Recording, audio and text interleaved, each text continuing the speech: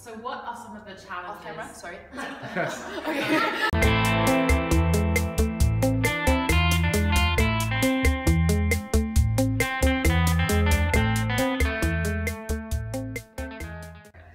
Well, I think as a performer living in America, whether you're Asian or not, it's a tough industry, so you just have to give it all you've got.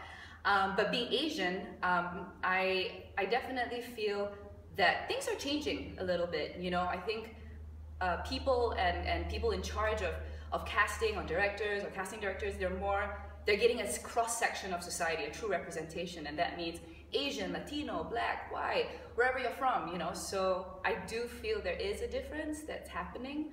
But as a challenge, you know, I think I just want to make sure I do a good job so that no matter what the role is, whether it's for a lawyer, a doctor, and you know, they can see someone Asian in that role. It doesn't have to be a white person or someone else.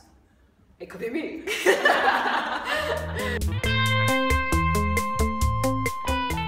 Well, I think one stereotype is that in Asia, on the whole, a lot of people don't speak English as a first language. So definitely I get that you know, prejudice as soon as I walk in. Oh, you speak English, you speak it really well, as cliche as that sounds. But that's fine because, you know, people don't know. Some people don't travel out of the US, which happens. And so sometimes I actually use the fact that I speak two languages to my advantage. So I speak Mandarin, or I use that as an angle to have a foot into the industry. And it's part of me, so I'm proud of it and I use it, and yeah, it works.